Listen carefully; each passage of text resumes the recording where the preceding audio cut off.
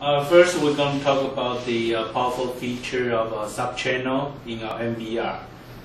You can support, on the camera feature, you can support up to 3 streams in our software.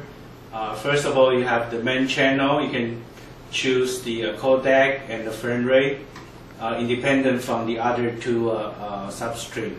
For example, you can set up this sub-channel. Let's enable the sub-channel number 1. You get to choose what's the video location you want to put the focus on. For example, we want to put the focus at the entrance of this building. You can feel free to resize it to any size you want. And you can choose the codec you want. A good application for this is you choose JPEG with a low frame rate on the main channel, and then you choose H.264 with higher frame rate, for example a 10 frame rate on this sub-channel view. You can also get to choose the secondary sub-channels.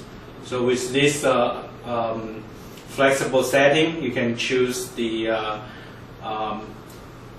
streaming and recording based on your requirement. So for example, we can bring the main channel here, and you can bring the sub-channel here, and then you can see they have different frame rate, and then you can set different recording schedule on each channel.